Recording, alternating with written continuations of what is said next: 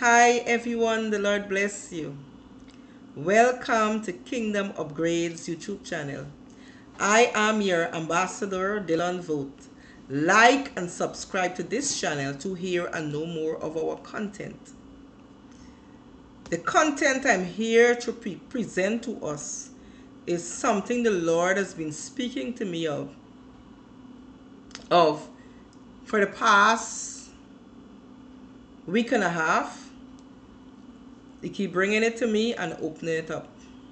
And I'm here and he's saying to me, go record this and post it to your YouTube channel. This is what the Lord wants us to understand. Let us go to Zechariah 4:6. Then he said to me, this is the word of the Lord to Zerubbabel, saying, not by might nor by power, but by my spirit, says the Lord of hosts. The Lord wants us to understand in this hour that what has to be accomplished and what will be accomplished has to be accomplished by the Spirit of God. By the continuous supply of oil. This is speaking of the anointing.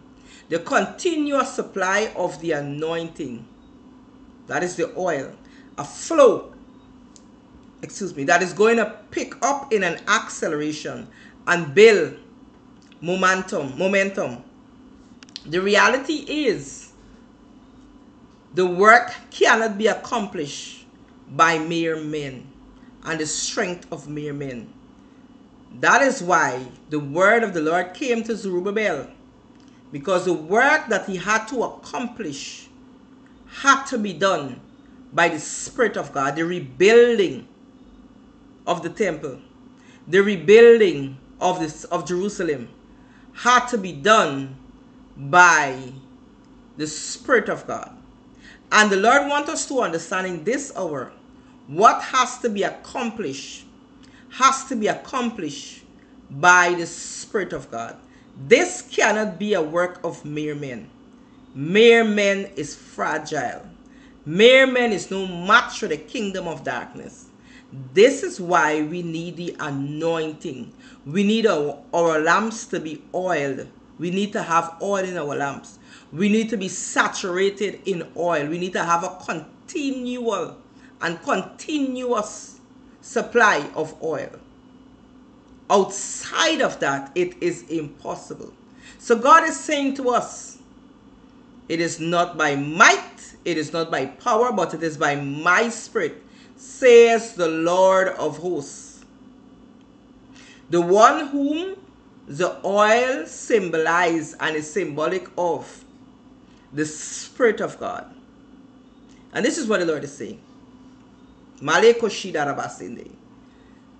He said, tell leaders that wherever in this hour his spirit is not manifesting, or his presence, the presence of the Lord, is not residing, is not dwelling, is not present, persons will begin to diminish.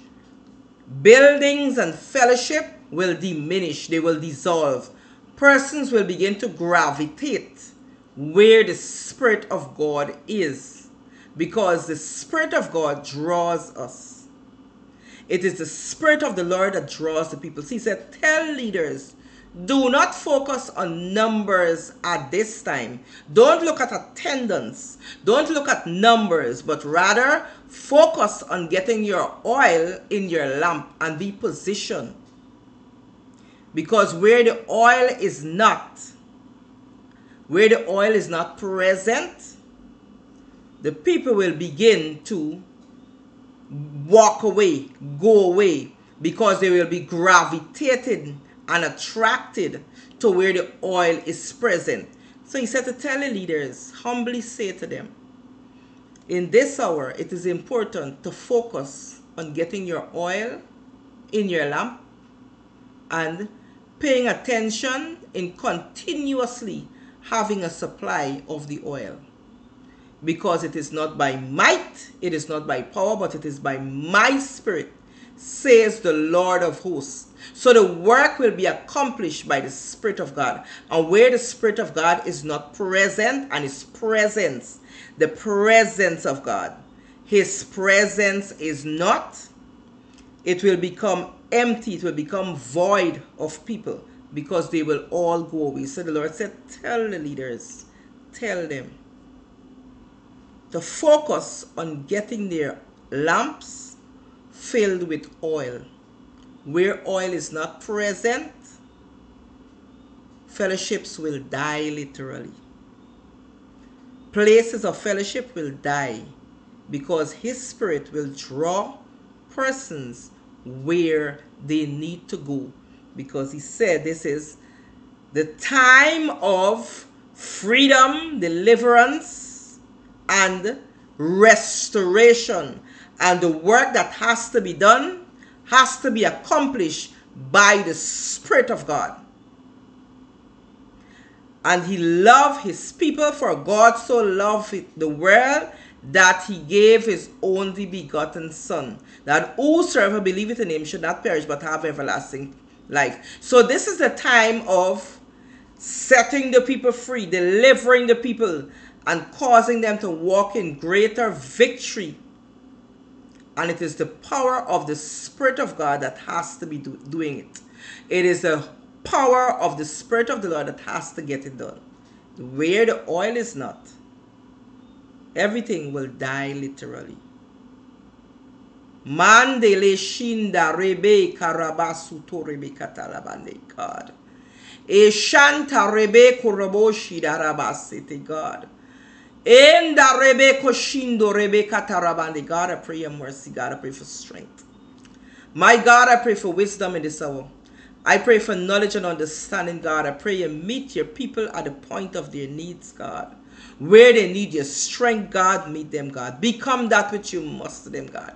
Even as they submit their lives to you and surrender to you and desire, God. I pray, God, that you're going to meet them at the point of their needs in this hour. Minister grace and strength. God's strength is made perfect in your weakness. Where you're weak, God's strength will be made perfect in this hour. Mande kalabashida kalabasiti, God. We thank you. We thank you, Lord. I thank you for strength. I thank you for strengthening your people, God. I pray, God, for wisdom, God. I pray for knowledge and I pray for understanding, God. Meet your people, God, at the point of their needs, God. I pray your kingdom come in their lives individually and collectively, God. I pray your will be done in the name of Jesus Christ, according to your plan and your purpose in this hour, in Jesus Christ's name. So, Lord, have your way in Jesus' name. Come your kingdom, come your will, be done in earthen vessels, on earth, in Jesus' name. Shalom. The Lord bless you.